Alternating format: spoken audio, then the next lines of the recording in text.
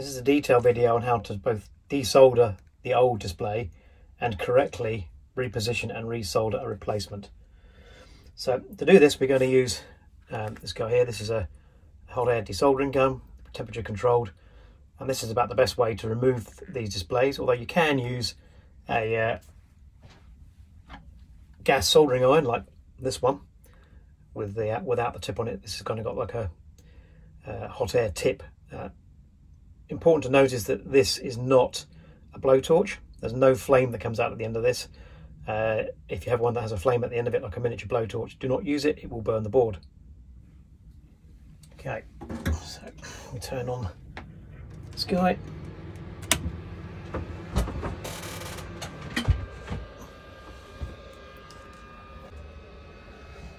I'll typically use a pair of tweezers to get underneath the ribbon and start to lift it off the board. So, and these particular tweezers are angled tip, so kind of look like this. And what we're going to do is we're going to put this underneath the ribbon, being very careful not to scratch the board. So it's quite tight underneath there. Sometimes you have to lift this up a little bit. Fingers get the blades underneath, and right near the pins. That's the area where the ribbon is strongest, and then just begin to heat aggressively along the ribbon while applying very light force. And remember, you know, the board is easily damaged here. You need to make sure that the solder's properly melted. So anything more than a very small amount of force on this ribbon cable is just too much.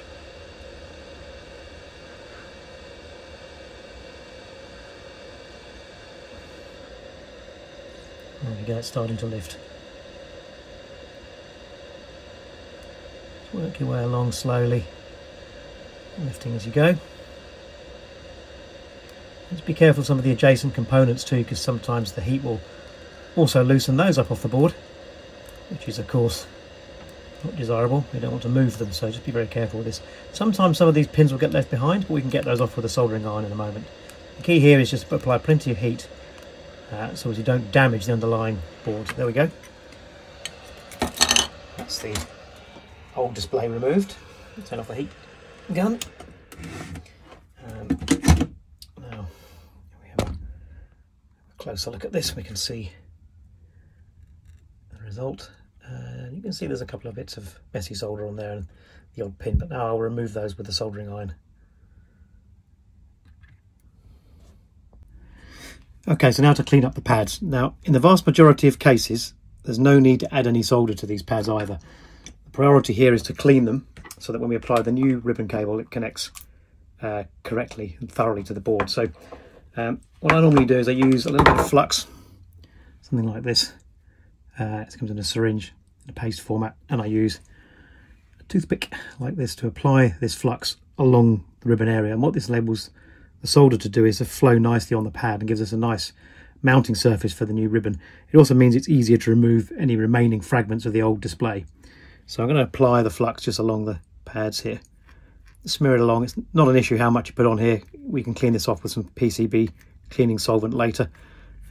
Just bring it along, smear it along the whole end. Now I'm using a bench magnifier to see thoroughly how to do this. You can do it with the naked eye, but it's more risk of getting solder short. So if I just bring the camera up, you can see the bench magnifier there.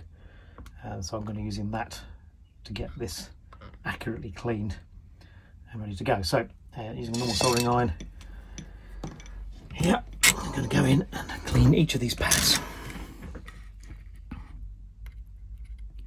So you can just swipe along the pad, and then there's no risk of making a bridge between one and the next. So always go along the direction of the pad and not across. And you can see as I go through, just wiping it with a soldering iron literally, and the flux really lets it melt nicely, and we get a nice flat pad with clean solder and a layer of flux. Here we've got an old pin off the old display. Again, heat this up and it will just slide off like that. There it is on the tip. We can remove that.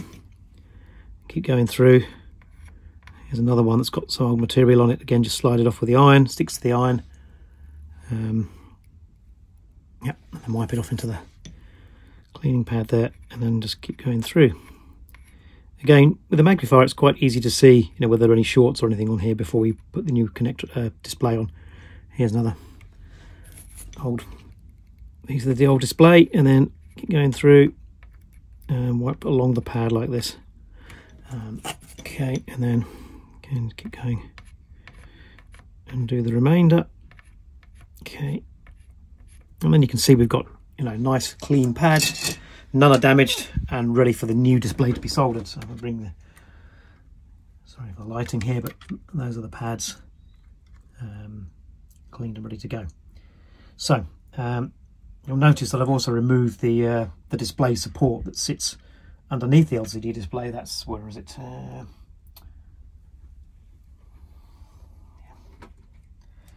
So that's yeah, this piece here, and it normally sits in there and the display goes over the top. So I've removed that for ease of access.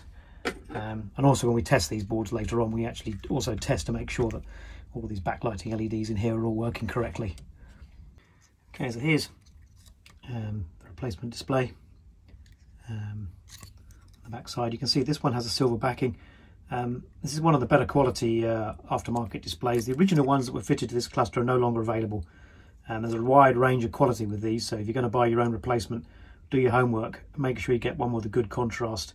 Many of them are just like washed out and way too bright when you put them in the car, and it's just really distracting when you're driving, particularly at night. So you'll do your homework, make sure you get a good quality display. So as before, when we remove the old display, I'm going to add some more flux along these connections. There's already some here anyway, but you know, there's no substitute for plenty of flux on these. It ensures a really nice clean connection.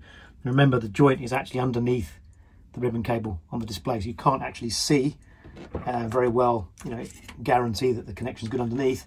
But if it looks nice and shiny on the top and there's a good meniscus on the solder, then we're pretty sure you've done a good job of soldering it.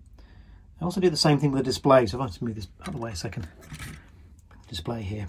So, you know, the same way as I've done with the board, a very, very fine run of flux along the top of this ribbon. Again, just a matter, you can use your finger actually on here just to thin that out and smear it along. Make sure it's very thin. Don't need too much on here. And the same underneath. Apply it again with a toothpick so it doesn't damage anything. And then a very light smear across here. Move that out of the way. Actually, before we go any further, I can just show you that I'm using a anti-static grounding strap here for good practice. And, right, so I position the board back there. Just lay the display very loosely where it needs to go. Now the trick here is to solder one or two of the end pins in first. Again, I'm going to use the magnifier for this. It's really important here to make absolutely sure that the pads are aligned between the board and the ribbon connector. They're only like a ½ mil or something between centres here, or a mil maybe, very, very small. If you get the thing slightly misaligned, you're absolutely going to open yourself up to short circuits between the pins and bad connection. So the alignment is really important. Again, I'm using the bench magnifier for this because it's much more easy to get it precise. You see I've not applied any solder, so there's no need, there's enough on the pads already to enable these to solder in properly, as you'll see. So if I come in now, I'm going to put the wire in position. I'm going to move this with my fingers just to get it lined up, looking through the magnifier so I can see the pins are aligned. And it's important in this case to align the pins on the display, on the ribbon cable, to the bottom pad on the board. There are extra pads that are not used on this particular printed circuit board and on all the Audi TT clusters to make sure the bottom pin here is aligned with the bottom pad on the board. Also, make sure you can see roughly a millimetre or two of pad sticking out beyond the gold connectors on the ribbon cable. This is partly because it's much easier to see whether you've got a really nice quality joint. It doesn't need to fully overlap, but do make sure it's square. So in here I'm aligning very carefully aligning the pads to make sure they're 100% aligned, and then I'm going to put a little bit of solder on that end one. That's enough to tack it on, and then this end one here. Okay, and that will hold that in place now. So I lift my fingers away. You can see if I tap it gently, that's not moving now. So that's properly aligned. Now what we do is we take something like the toothpick again and use the toothpick to actually hold the ribbon in place as we solder it. Again, the toothpick's great for this. It's non-conductive, non-scratching, it's nice and soft and very cheap and disposable. So what I come and do here, starting from the second pin down, press it very slightly with a toothpick and then put the iron on top and heat it. And you can see the solder's flowing along that pad. And again, move the iron this direction along the pad, not this way. That's the second pin done. I can then go back to the first pin and then resolder it again to make sure it's properly connected this time. And then just work your way down every single pin, gently heating it with the iron like this and going a long ways. And you can see beautiful shiny joints here. And you can see the flux flowing around as this heats up. And you see there's plenty of solder here. There's no need for any more. There's enough on the pads. This is providing a nice joint, and less solder means less chance of a short circuit between the pins. So you can work your way all the way down the connector like this and then resolder the final pin at the end. So the ribbon is now resoldered. I'm going to check it very closely with a magnifier to make sure we have no bridges in there, no solder bridges. That looks absolutely fine. You can see the flux is on there, but we'll clean that later. So I'll show you on the camera here. You can see the solder, plenty there, no need to add anything, and that's, you know, reduces the risk of any shorts. So now what we'll do is we'll refit the central holder for the display, and then we'll just test it, see if it works okay.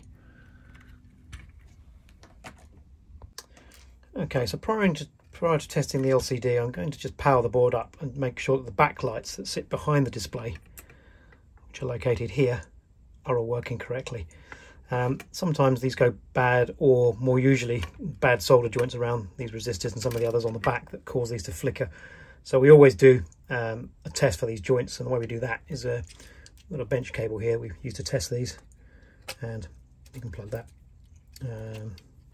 Actually, let's release the clip first. So it's in the unlock position. Plug the connector in, slide straight in, and then pull the lock back like that.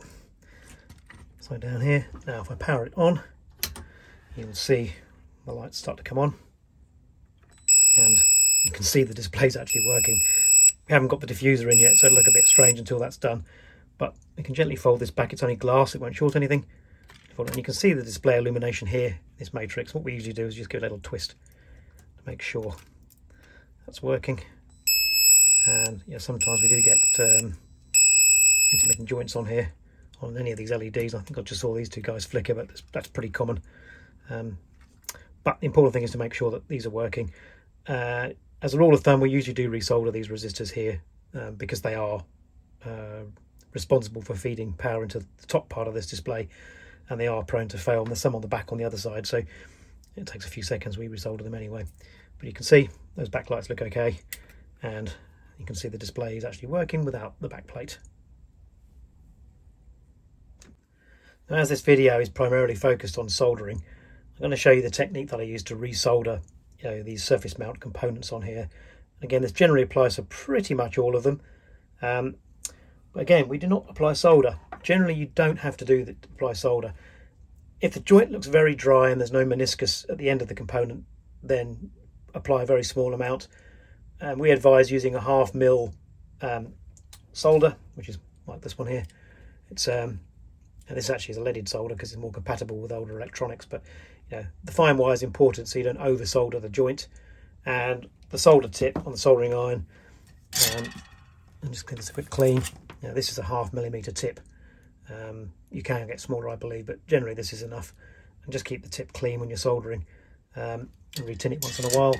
So I'm going to apply some flux around these surface mount resistors near the top of this display here, and then resolder them, and hopefully you'll see, try and get a bit closer here, hopefully you'll see the solder flow around those at the ends of those components, and remake the joints. Now sometimes when you do this, heat up one end, the whole component falls off the board, which just tells you for sure that one end had fractured and it was not actually making a good connection, in which case use the tweezers, unsolder both ends, you know, refit the component and then resolder both ends.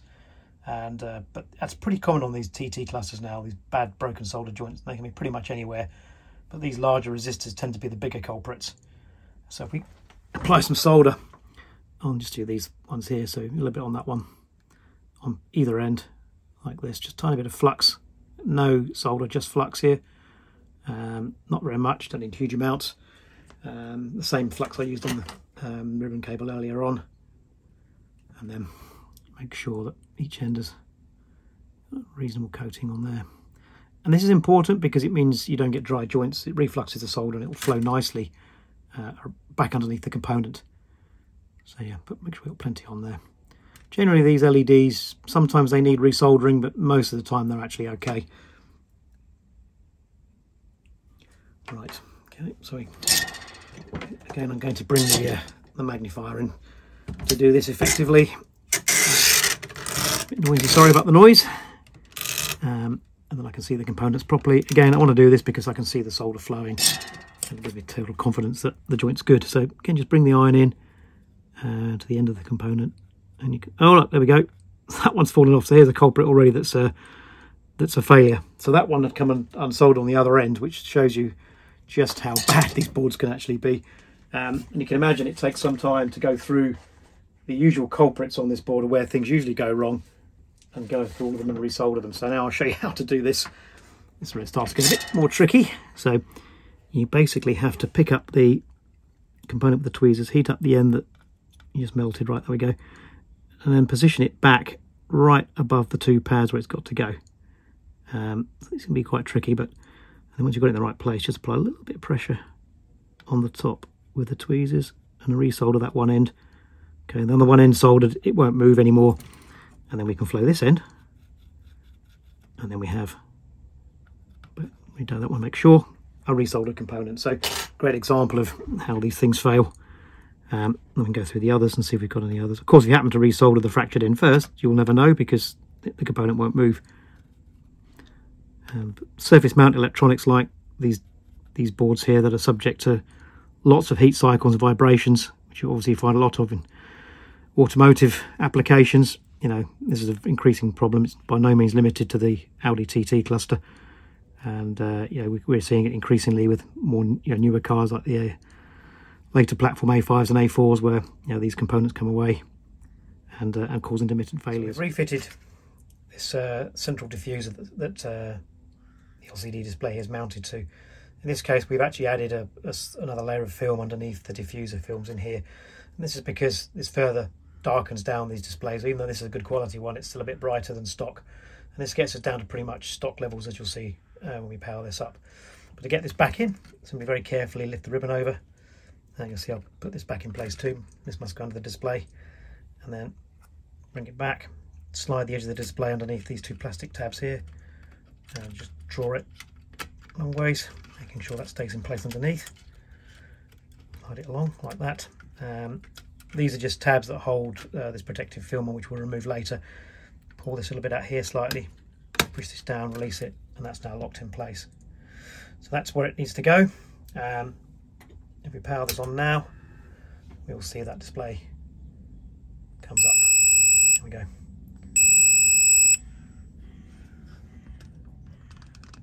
Considerably better than the one that came out. Okay, so now on to cleaning this, get the flux off, and then we can begin the reassembly process. That's the end of this video on how to solder a replacement LCD display into a Mark 1 Audi TT. Thanks for watching. So just a little bit of bonus footage here. I decided to take a shot of the soldered ribbon. This is after I've cleaned it through the magnifier, so I come down here. You get to see a lot closer up, you know, the resoldered joints all the way through there.